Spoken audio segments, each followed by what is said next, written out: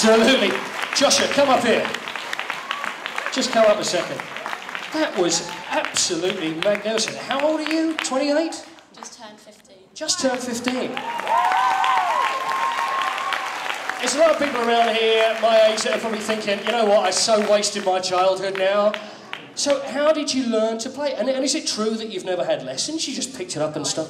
I learned theory with a teacher, but it started, my grandpa over there, I used to watch him play the piano. I sat there working out, and then he bought me a keyboard, which they thought was a bad idea. And they said, one day he'll learn, and then... It worked out okay for you, didn't it? Over the years I got a bigger piano, and then I played in all sorts of concerts. Well, listen, it was magnificent. Congratulations. Well done. Joshua Nesbitt.